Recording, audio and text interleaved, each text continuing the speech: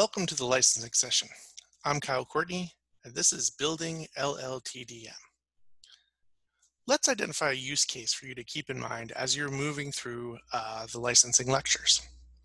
Let's say a TDM scholar has a new critical interdisciplinary research project on women's roles in top 50 corporations in the United States from 1920 through 2020. For their analysis, they want to create a data file that includes both the text and basic metadata for selected articles focusing on women's roles from key national newspapers, which also includes coding work developed for the project to text mine and index all that information. The scholar believes that the unique data set they will create via the TDM process, which includes both the metadata and full text of the articles, would be incredibly useful to other researchers studying this same interdisciplinary topic. Because of the scope and the range of the timeline, the 1920s through 2020, some of these articles are in the public domain and some are in copyright.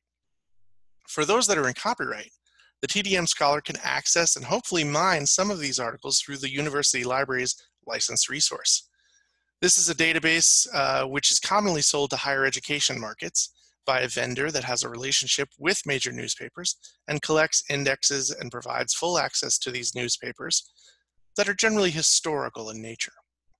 However, some of the articles will be accessed and mined via a subscription agreement. The TDM scholar has an online subscription to this particular newspaper and receives daily emails featuring the day's articles. Additionally, one national paper in particular that was the subject of some of the scholar's research provides access to the historical newspaper via a separate agreement, which is not part of the daily circulation agreement.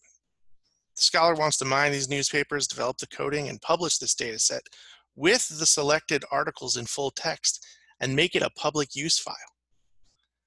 The scholar plans, once the TDM process is over, to select articles for the data set that are decidedly small and selected portions of all the newspaper and vendors' total licensed databases. And arguably, this would not substitute for a full subscription to any of the newspaper databases.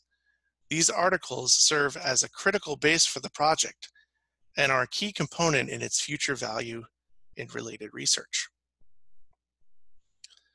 So this might be a very familiar scenario. As we will review, license or contracts is an agreement between two parties to specific terms. They can modify, change, or alter rights. And the licensing of digital content exists in a legal realm that is separate from copyright law. However, they do interact, as they most likely will in this scenario, or any TDM scenario, really. Now, please take a moment to reflect on this scenario. What issues do you see arising? What are some of the factors identified that will benefit this work? How might this require more explanation, negotiation? How would you begin to strategize in understanding any risk on the use, input, and output of the data and full text?